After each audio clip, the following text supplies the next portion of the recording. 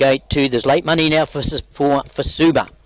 So they've built it for Suba down to favourite. As I speak, it's $30 in favourite, number 0. They're off. He was last to leave the gates, number 0, but that's the norm for him. Shangli Superstar revved up by Corrales, looking to lead. Fasuba doesn't hand it up that quickly on his inside, and going forward to put on a bit of speed tonight also is Hostwind Meraki. Top Mountain Legend jumps into 4 spots and has a lovely trail.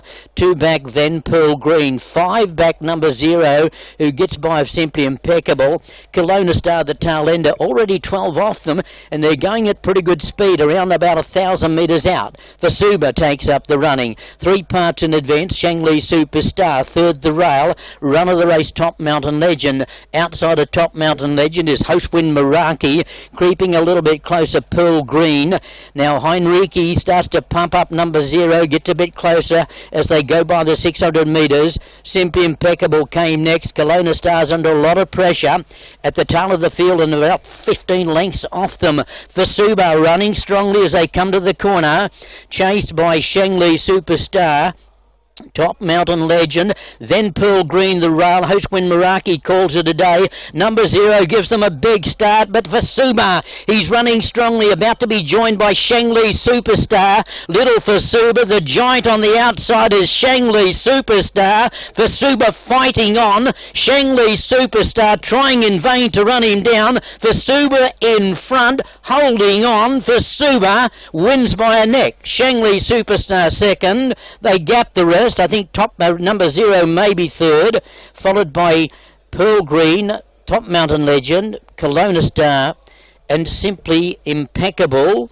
Something is going to miss with Hostwind Meraki. Well, the 2 on the speed, they ran the 1-2, and he just would not surrender. Have a look at the difference in the size.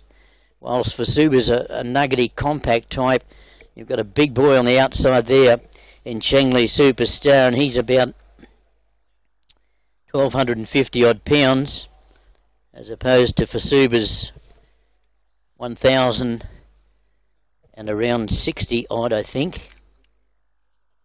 1,048, and a good win for Suba. Quinella is going to pay around about $300. Pardon me, they gap the rest.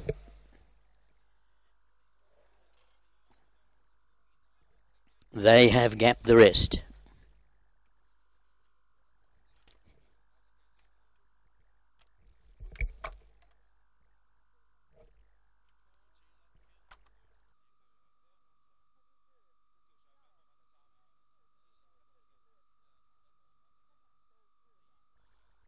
Head on replay for Suba. He came to beat Fasuba. Have a look at the difference in the size. This is an even better angle, the head on. The big boy on the outside, Shangli Superstar. And he actually came to win the race. I thought Fasuba just kept giving those little kicks to hold that advantage. And he's ran him to probably a neck on the wire, but back-to-back wins and back in business for Fasuba. JB Hamel for Alan Tam. Number 2 Fasuba by Power Varmint Lady. And it's Hamel and Tam, the combination. There's the slow-mo for you. The 1, Shangli Superstar. Harbour Watch by 8 of the mare. Louis Corrales, Stanley Chin. And a distant 3rd was number 0. Enrique, he did his best to get him into the race early, sensing that the leaders were running strongly. We'll have a look at that now. But all he could manage tonight was a 3rd spot. No doubt he'd be topped off by the run. Now, away they went. Pearl Green the inside.